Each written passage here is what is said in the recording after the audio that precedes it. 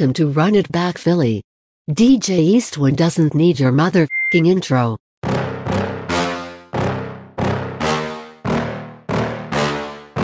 Yeah. Please tell me that I can't, that I won't, that I fail, that I'll never make it out, yeah. Please tell me all the bad, never good, fill my head full of every single doubt, yeah. Please say any negative thoughts, I pop off when I hear people say I cannot. I get off to the thought of proving everyone wrong, I won't stop to the top. So you... It's not impossible. But the Philadelphia 76ers are a make-or-miss team. If we're making shots and making threes, we can hang with anybody. If we're missing shots, we are cooked. There's no plan B. There's nothing else that can happen because when we're missing shots, then Spoelstra just throws the kitchen sink at Embiid. Now Embiid's triple team, quadruple team, quadruple sextuplet teamed because they don't care if he passes the ball to anybody because nobody can score. So any team, they're going to bring the defense to Embiid. He's going to be forced to pass the ball because what can he do with a triple team besides get called for an offensive foul? So they force him to pass it. It's all about if those other players can step up. And that's why, some people like to come at Embiid. He never steps up in important games or whatever. He's a center. It's not the same. It's not like a guard like a Kobe Bryant on the perimeter. He's a center. He doesn't initiate the offense. He needs somebody to get him the ball. They took him out of the game last game in the fourth quarter by fronting him and double and triple teaming him before he even got the ball. We couldn't even get the ball in his hands. It's different when you're a center. You need guards that can score. When I first started this stream, somebody in the chat said, you can't win a championship centered around a center. You're wrong. Shaquille O'Neal has 2 finals MVPs. Guess what Shaquille O'Neal always had on his championship teams?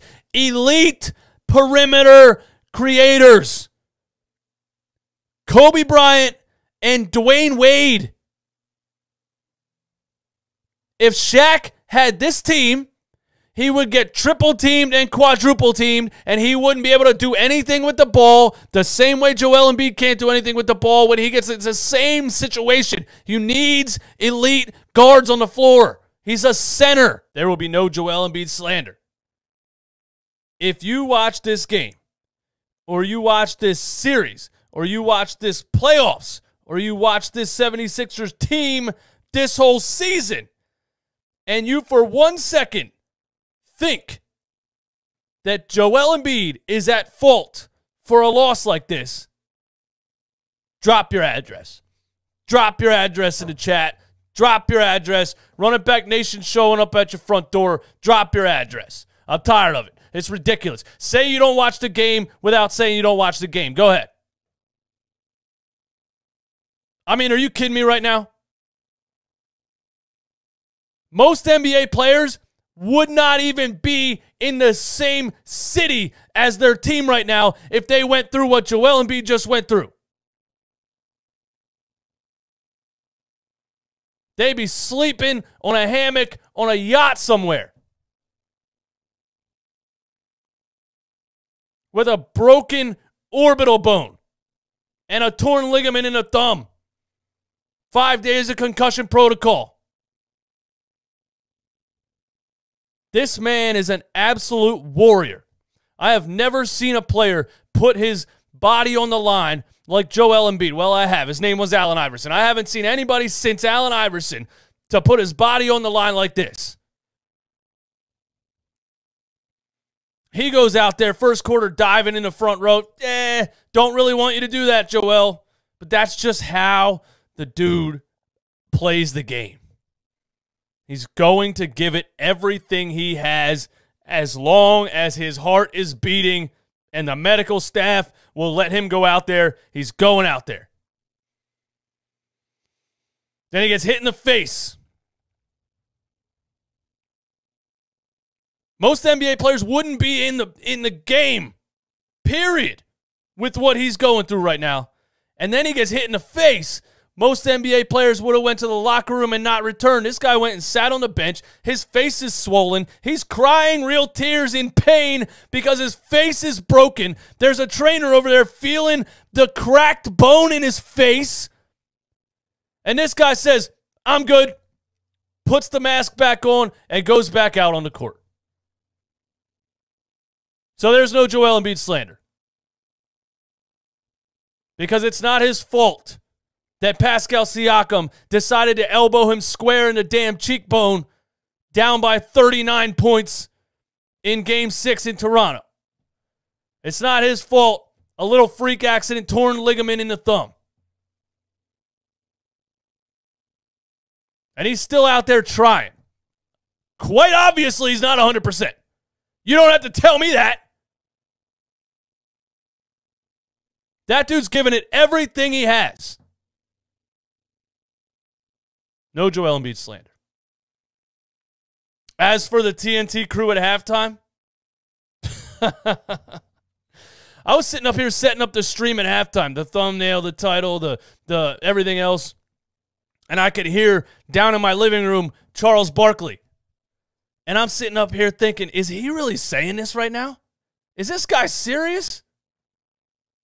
Joel Embiid's coming out here with no energy. You know, after losing the MVP voting, I thought maybe he would have been a little bit fired up after losing that award. I think it's really getting to him, the fact that he didn't lose that he didn't win that award, you know, and he's coming out here and he's having a bad performance because he's upset that he didn't win the MVP award. What? Do you guys have a brain inside your skull? There's absolutely no way Charles Barkley thinks what he just said is true. And then Stephen A. Smith is tweeting it on Twitter. I replied to Stephen A. I said, Stephen A., bring me on your show. I will smoke you. I got a full live stream set up. Send me the Zoom link. I will smoke you on your show. If you think what you just tweeted makes any damn sense. You're talking about a guy with a broken face, a torn ligament in his thumb, just got out of concussion protocol, is out of shape now because he had to sit around for 8 days, and you think he's playing bad because he didn't win the MVP. What a pathetic take. What a pathetic take. The game was over when Joel Embiid got hit in the face. And it was a clean play. Tyrone from 97.5 tweeted that he got slapped and the refs missed it and it was horrible, and we saw it. He hit the ball hit him in the face. Just an unfortunate thing that happened, and that's something that happens in every basketball game. Just so happens when you have a broken cheekbone and a mask on and the ball hits you in the face, it hurts a lot. The game was over when that happened.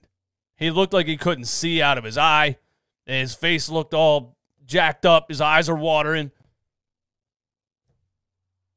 The problem with this team is, and has been, Joel Embiid's entire career, is that when he's down, when he's struggling, when he's out there with a broken face, torn ligament in his thumb, shooting the ball poorly, struggling, nobody steps up. Nobody steps up.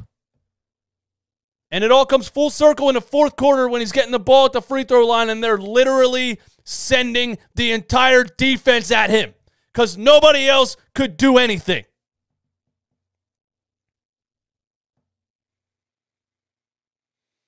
That brings me to James Harden.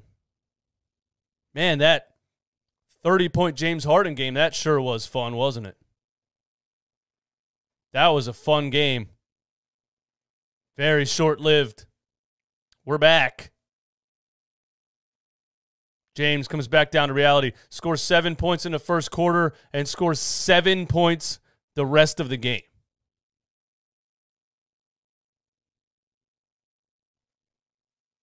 Weak drives, trying to take players, getting his shot blocked with players not even jumping, just smacking it. Who knows, man? It's in Miami. You know? Was James down there hanging out in the clubs? I don't know. James looked real good in Philly. He looked real bad in Miami for 2 games. He looked real good in Philly for 2 games. Goes back down to Miami. Looks bad again. Looks slow again. Looks winded again. Looks tired again. Oh. Those Miami clubs are open till 5 a.m., man. I'm just saying. You think James flies down there and goes to bed at 9 o'clock? Come on, man. He probably left the game in DJ Khaled's limo.